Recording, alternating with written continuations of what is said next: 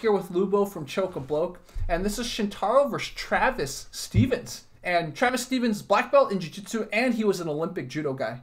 Yeah, he's black belt in judo. I don't know what dan it is, but he's really, really good. Wow. Now, Shintaro is a red white belt, 6th degree, I believe, wow. in judo. He mentions that either in this or previous videos somewhere. So now right here you can see the battle between two judokas. Yeah. They're going relatively easy. This is not what Olympics looks like. Yeah. They're going easy, but watch this balance now. Wow. Now this is an Olympian medalist. I think he's a gold medalist. I may be wrong. So I'm just gonna call him medalist, but that's enough. I mean, Olympic judoka is a big thing. Yeah.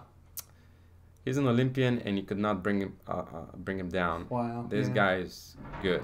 Yeah. Shows Shintaro's is level. Really good. Now he tried that same thing, but he could not do it on Travis either.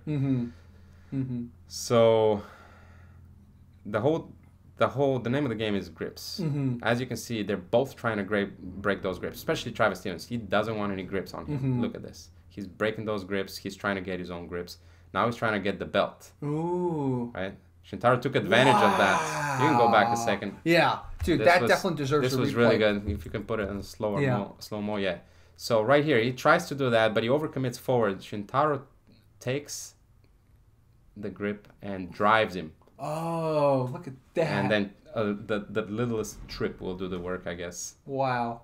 Right here, I think they're just gonna stand back up, but it was a great move. You watch it again. Yeah, in 25% speed. Travis started grabbing that belt. Yeah. Shintaro wasn't up to it and tried the trip here, but it didn't work. But he did off balance. He did the work for the Kazushi for the off balance, and now Travis is trying the same thing. He's basically trying to throw him over, but I guess he lost his balance. So that was a good sequence. The intricacy and how much spontaneous change you have to do in judo. Correct. Wow. And again, they're not going hard. It looks like it's a lot of like grip breaking and stuff like this. They're sweating. Of course they're sweating. They're not going hard. This is not what he's still trying for that belt. There is a lot of it's very technical what they're doing, rather than, although it looks like tugging and pulling and stuff like this, but whoa! Now look at this. Go back just one second. This was a really good. I think it was an arm throw, whatever it's called in judo. I'm not gonna claim or pretend that I know what it's called. I don't know the name of the throw, but this is where.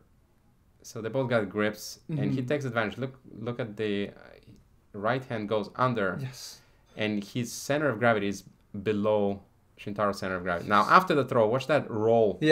Yes. So this is something that trained judokas do.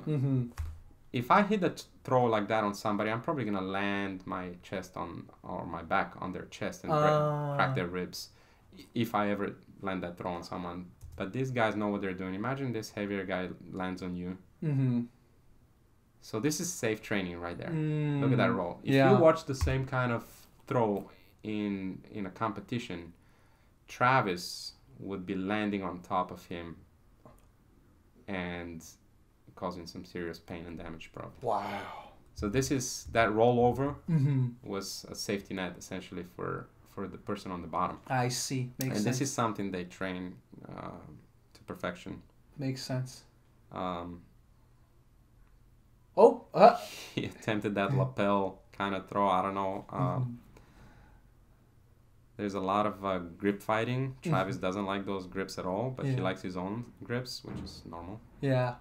It's interesting that you see a lot of grip fighting and a lot of stiff arming too, to kind of break the other guy's grip. So when you stiff arm someone, you're really giving them your arm too. So you got to be watchful for that as well. Yeah. The placement of their arms over, under, above, and underneath the other person's arm is very important. Here they're gonna go again, and this is you see how they're reaching for one another for the grips. Yeah. Now Shintaro is wearing a jiu-jitsu gi, by the way. They mentioned that in the very beginning. If you notice Travis Stevens' sleeves are very, very wide compared, like big, Yeah. compared to Shintaro's sleeves. Jiu-Jitsu gis are not as grippable, if I can say that, as Judo. That makes sense. So you see that grip on his sleeve? Yeah. That's going to be near impossible for Travis Stevens to obtain on Shintaro because of the style of the gi itself. Makes sense. That makes sense, and that's why Travis is grabbing the lapel more, the belt more. Yeah, he's also taller. He's going for the belt. Yeah, he's also taller now. Here, he attempted a head and arm throw. That's what it's called in wrestling. Again, I'm not sure what the name of it in judo is. And he did not follow up on it, and Shintaro took his back. If you go back a second, this is a dangerous throw to attempt, but when you hit it, you hit it. By the way, Ronda Rousey did that in the UFC. Yes, she made a career out of it. Yeah. So he goes. Let me just double check and make sure that it is. Yeah. So he goes with the right arm over the head. You see this? There it is. There it is. But he missed it. He missed it, and then Shintaro knew what's coming, so he sagged his weight back a little bit, I suppose, and then took the back from there. Wow. Only goes to show how good Ronda was. Yeah. In that specific throw, because she did it without the gi. Yeah. With a lot of sweat and slipperiness. That's right. Slipperiness. Is that even a word? Yeah. All right. So yeah. Oh, I wish that back take would have gone into jiu-jitsu territory. They don't do that. They're concentrating on the judo side of it, but it's also interesting to see the actual, the fight between the two of them in terms of he's definitely going more for the lapels. Now, he did that. You see this? That same kind of butterfly sumigashi sacrifice, whatever you want to call it, throw. Problem is that I think that he's a little too disconnected. You see, their bodies are very disconnected. Yes, exactly. So Shintaro kind of, even though he lost his balance, he did not fall on his back. Yeah. Right. So there wasn't as much connection. Yes, correct. Yeah. So Travis needs to be, so his butt hit the floor without his legs being in the proper place. Yeah. Now I'm sure that this has more to do with Shintaro's defensive technique than inability on part of Travis Stevens. I'm not implying that Travis doesn't know how to do that. Obviously, we're talking about Olympian here. Yeah. But Shintaro is a high level. Yeah.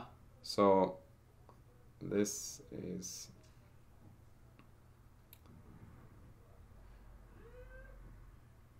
Man, the quite grip interesting. battle. I gotta tell you, after one of those friendly sparring rounds, your fingers are gonna be on fire. Totally. You're gonna feel like you notice the fingers of Travis Stevens are all taped up. Yep. That's why. Yeah. Now they took off the jackets. Yeah. I want you to pay attention to what's going to happen in the next few sequences. So Shintaro shot for a double. He was not a good shot, and he got sprawled on. And now I know there's a weight difference between them, but the technique is technique. Travis like, oh, go on.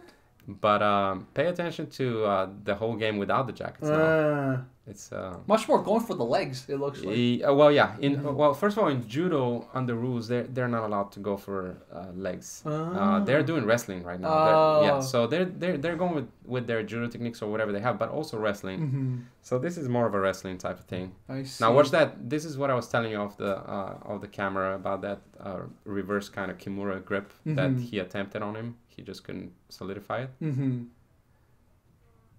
So you notice how those takedowns that Shintaro was hitting in the first segment were coming much easier, I should say. And Travis is literally giving him something here. Yeah, because look at that. His wrestling is, look at that balance. Wow. His wrestling is much better than Shintaro's. I'm saying that from watching this. I haven't seen them wrestle otherwise. But you can tell. Now they're doing some grappling, and Shintaro is grabbing the pants, and Travis is kind of being unhappy about it. But Shintaro says, I mean, they're there. I mean, it's a habit. Yeah. So he went straight up for the takedown. Shintaro seems tired here. Yeah. And I like Travis. Like Travis is a monster. Yeah.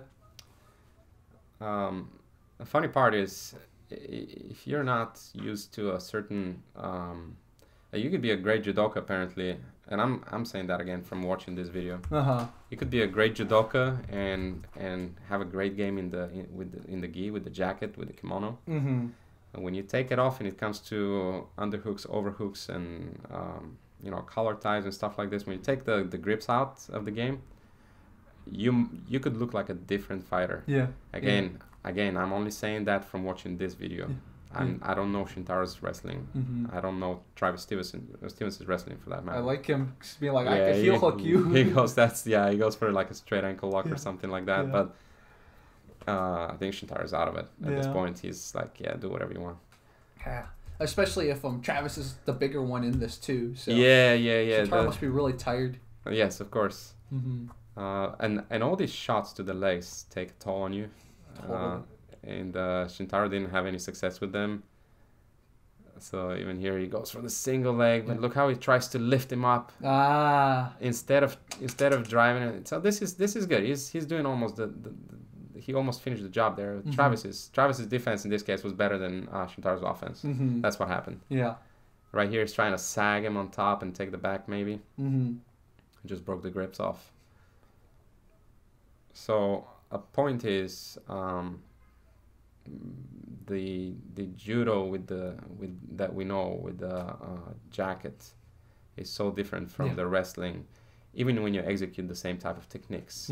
So you really have to adapt to both of them. And that applies to jiu-jitsu as well. There are guys that are incredibly good in the gi, and they will kill you with the grips, and they will literally immobilize the crap out of you. Just not gonna be able to move. You're gonna feel like you're in a straitjacket, literally. And when they take the gi off, it's a different game for them, right? So you gotta train in both, in my opinion. Agreed. And this video kind of proves the point. Again, I'm only saying that from watching this video.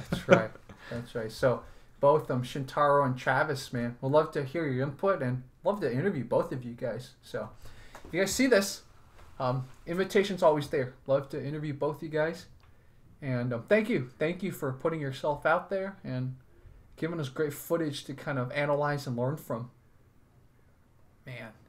So guys, follow Shintaro, follow Travis, and this is Jerry from Fight Commentary Breakdowns and Lubo from Choke a Bloke. Thank you.